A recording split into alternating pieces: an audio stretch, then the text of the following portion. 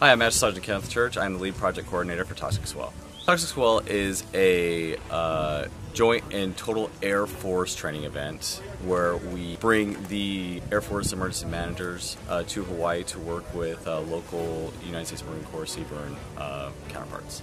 Hawaii is inside the PACAF AERS, which is the area of interest for the Great Power Competition, or GPC. So the Marine Corps, CBRN, and the emergency managers from the Air Force actually share a number of TTPs, so it's a joint doctrine in how we respond to CBRN threats without reconnaissance and surveillance or decontamination. And so also we're trying to increase our joint interoperability and possibly even joint interchangeability. Our airmen, they start with the classes from the Dugway, biologists and chemists, and they learn really high-level skills or high technical skills. And then after that first week of that sort of exposure, we take those, we move them on to more of our mission-ready airman requirements, where they learn how to be more tactically postured and tactically oriented, and how they get to that target and how they respond to that target, whether that CBRN target. And at the end, we the technical aspect and the tactical aspect together, so they could more holistically actually respond to those threats, those CBRN threats that are out there.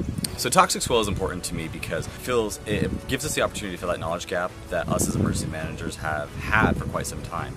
We need to, and it also allows us to become more multi-capable and multifunctional. It's important for CBRN to have this kind of knowledge because the requirement for emergency managers in the Air Force specifically is that they need to be multi-capable and ready for anything. They could be attached to any unit anywhere in the AOR, and they need to become an asset instead of a hindrance. And so we try to make it so that they could actually move with the best of the responders out there, or with the best units out there, and take care of their own six. Here at Toxic Swell, what we're hoping is to, one, keep the Dugway Proving Grounds chemists and biologists out here to spread that vast wealth of knowledge to a wider audience, and on top of that, we would like to grow it. We'd like to increase our interoperability with not just the Marine Corps, but also with the Army, and maybe even coalition partner nations, so that we'd be able to actually work together to respond better to the great power competition threat that is out there.